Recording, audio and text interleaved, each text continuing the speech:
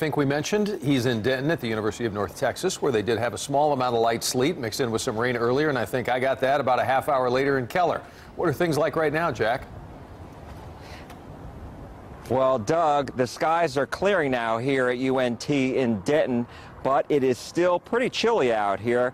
But the fact that the sun is out is a good thing because we've seen more than a few students walking around with their shorts on today. Now, that line of light sleet and rain that came through earlier this afternoon was easier to see with your eyes than through a camera lens, but the tiny pellets still bounced off car windows. And it's not just the precipitation, but the wind that is making it feel like late fall instead of that nice summery weather we had yesterday. Some we spoke with say they knew the weather was going to cool down, but they are still caught off guard. It was a little bit cooler than I expected.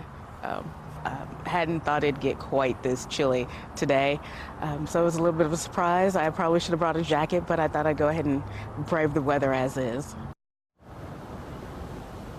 Now, you may think it is early because it still hasn't been Halloween just yet, but with the freeze warning tonight, experts are saying you really should be covering your flowers and sensitive plants. We'll be getting more into that coming up at 5. Live at UNT in Denton, Jack Fink, CBS 11 News.